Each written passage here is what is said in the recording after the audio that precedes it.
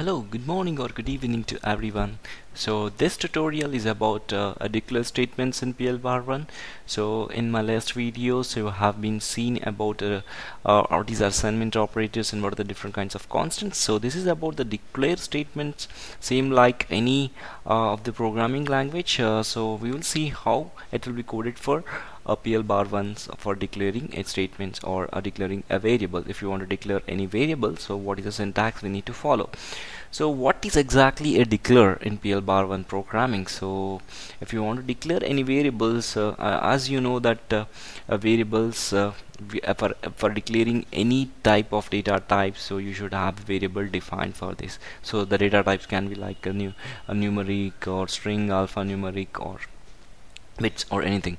Okay, so in the same way, so what is the syntax we need to follow for PL bar 1? So declare, a declare statement is used to specify the attribute of the variable. Okay, it's used to specify the attribute of the variable. So how do you define it? So example, you can declare name char of 20. So whenever you want to declare a variable, okay, you have to start with the declare statements and give the name and give the data type of that specific variable. So declare plays a very important thing. So the same has to be followed for any type of data type you have to declare. So in PL bar 1, so we have to use the declare statements. So you have declared a variable name, so you are storing some variable, some data inside some text. Since it is a character type, so you are storing some variable data inside the variable. Okay, so in point, unused positions of the variable names are padded on the right with blanks for character types. So unused positions of the variable name, okay, unused position. So if you are displaying 40 bytes, if you are not using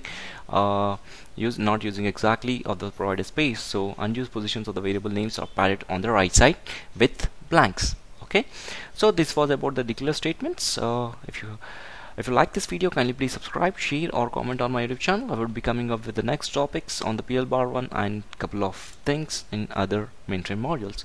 So thank you so much. Have a great and pleasureful day or an evening.